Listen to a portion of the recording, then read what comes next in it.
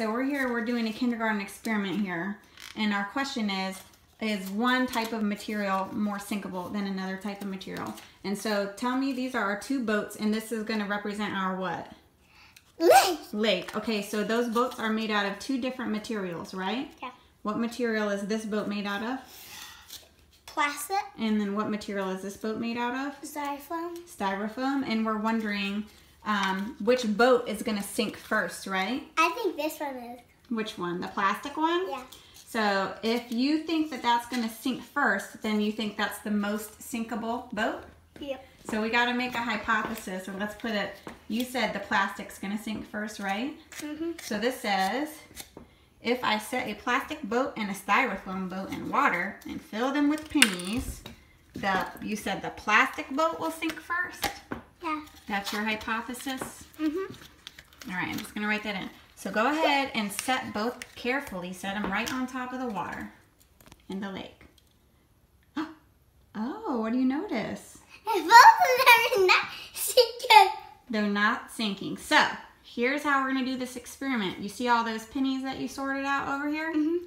We're going to count how many pennies it takes to sink the boats. Oh! So you got to put the pennies in carefully, okay? On that one? Well, we can do one at a time if you want, or we can put a penny in one and a penny in the other. Okay, soft. Yeah, soft. So did you want to, yeah? So they can both hold one penny. Wait, I think I'll fall. 2. You count, okay? 3, 4. So 3, 3. No, that's 3, 3. 4. 4. 4, because they both have 4, right? 5.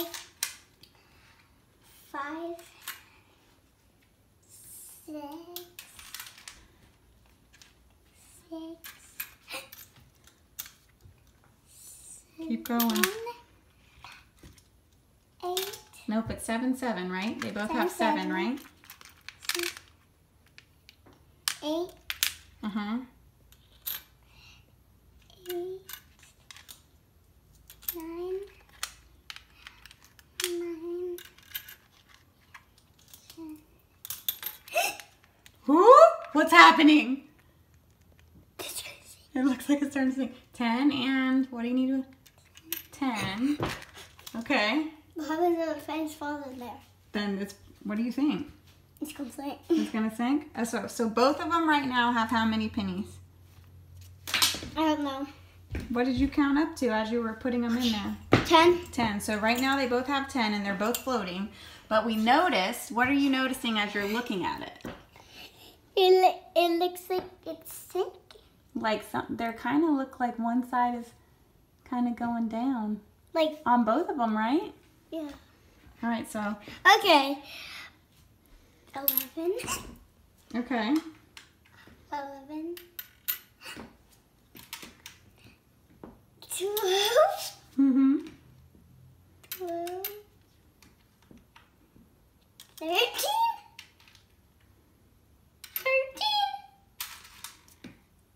14. Huh? It's almost there. You're 14. good. 14. Okay. 15. Oh! Okay, hold on. Let me write this down. This is some data. So, the plastic boat. I was right. Hold on. The plastic boat took 15 pennies to sink, right? Did you put 15 in the styrofoam yet, or is it still at 14? Still 14. Okay, so let's see how much for the styrofoam. So you're at 14. Put another penny in the styrofoam. Now you're at 15. Count. 16. 17. 18. 19. 20. Oh! How many pennies for the styrofoam boat? 20. Styrofoam. Okay, so both of us were not right. No. Let's go back and check our hypothesis. So which one Luz did? What do you think? This one. Why? Because it did it first. It did it first? It sunk first? How many pennies did it take to sink the plastic boat? 15. And how many pennies did it take to sink the styrofoam boat? 20. 20. So which material floats better? Plastic or styrofoam? Which one floats better? Styrofoam. Styrofoam. And which one sinks first? That one. What material is that? Plastic. Plastic. Hey, look, I made an ultra rerun. This one will never. You think that boat will never sink? Uh-huh. Okay, you go ahead and try that one out while I get our graph set up, okay? All right, why don't you, so we have the styrofoam had 20. This. How much is that? 15. No, that's just 5. No, I'm talking about, I would put together it's 15. No, because this was 20, right? Oh, yes, We just got done doing our team numbers. So how do you make that? If you already have 5, how much more do you need to make 15? 1, 2, 3, 4, 5, 6, 7, 8, 9, 10. With that? So what is this? You put 10 and then one more? Is that 15? No. Is this 10? Uh, Hold up. Slow your roll. Is this 10? Yeah. Okay, so 10, and then how much more are you putting on there? How much is this? 5. And you're going to put that together? And what does 10 and 5 make? 15.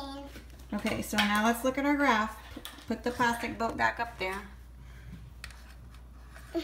Okay, so the styrofoam boat, if I look at my graph here, held how many pennies?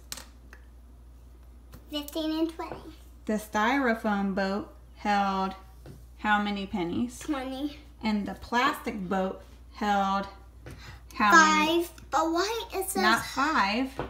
15? 15 pennies. I don't know what held means. Like I could put it in there before it sunk.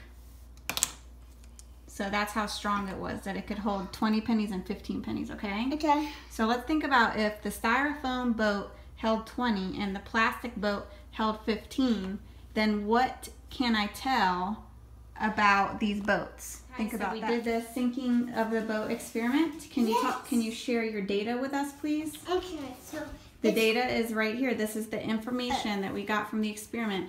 So the data, the title of your graph says number of pennies needed to sink a... That's hooked up. Right. Number of pennies needed to sink a what? Uh-huh. Your data, this title says number of pennies needed to sink a... Boat, right? And so we graphed that styrofoam needed how many pennies? 20. And what else? Plastic needed how many? 15. 15. And so we noticed that styrofoam needed, what was this math word? More. And plastic needed? Fewer. Fewer. And so we noticed that inside of 20, there's a 15, right? Mm-hmm. And then how many more did I need to go from 15 up to 20? 20. Here's the more part, right? So here's 15, and then how much more? 20. Is this part 20? I 5.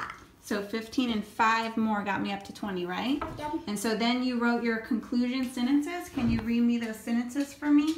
And your conclusion? Conclusion. The styrofoam boat floats better. Period. It held 5 more pennies. Super job, scientist. High five. Hey, All right.